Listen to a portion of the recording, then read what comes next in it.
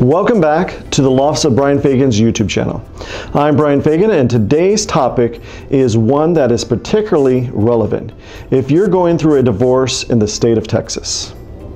We'll be discussing the ultimate question, which is mediated settlement agreements still valid in Texas if a divorce case is dismissed?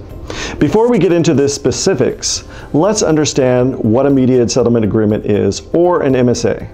When a couple decides to get a divorce, they often find themselves dealing with a variety of issues such as property, division, child custody, spousal support, and more.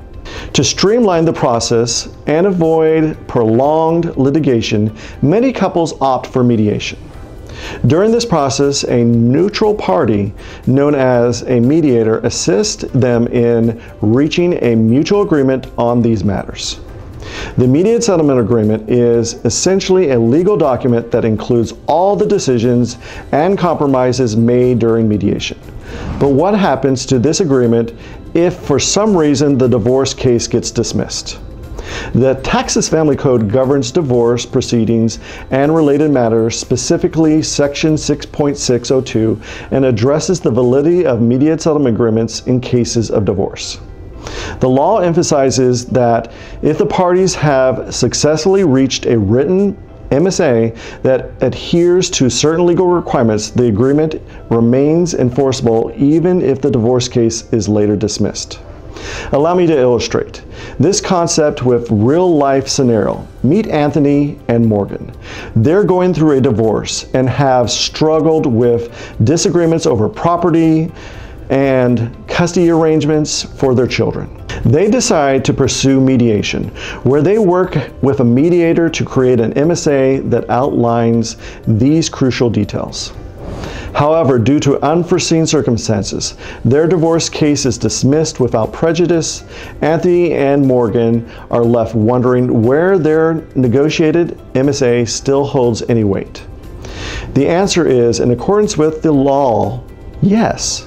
Their MSA remains valid and legally binding, provided it meets the necessary requirements. Now let's examine the key elements that render the mediated settlement agreement valid and enforceable. Number one, it's voluntary agreement. Both parties must be willing to voluntarily agree to the terms of the MSA. Number two, it's a written document. The MSA must be reduced to writing and signed by both parties or their authorized representatives. Number three is terms and conditions. The agreement should comprehensively detail all terms and conditions related to property division, child custody, support, and any other pertinent matters. Number four is mediator statement. The mediator who assisted in the negotiation must provide a statement confirming the voluntary nature of the parties' participation and absence of coercion.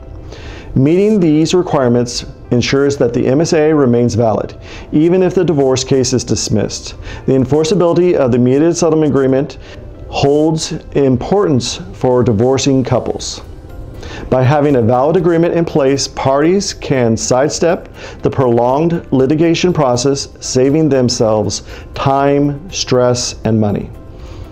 If either party fails to uphold their end of the agreement, the other party can seek legal remedies to enforce the terms, potentially avoiding further court proceedings. To sum it up, a mediated settlement agreement in Texas remains valid even if the case is dismissed, as long as it aligns with the stipulations set forth in Section 6.602 of the Texas Family Code. So if you're contemplating a path for resolving your divorce, remember a well-constructed MSA can offer you a solid foundation for a binding resolution. If you found this information to be helpful, please show your support by liking this video and subscribing to our channel for more insights into divorce and family law matters in Texas. Remember, for personalized legal advice, it's always best to consult with an experienced attorney.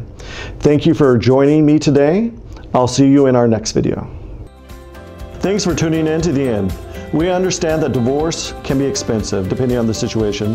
That's why we're offering our Do-It-Yourself Texas Divorce e-course.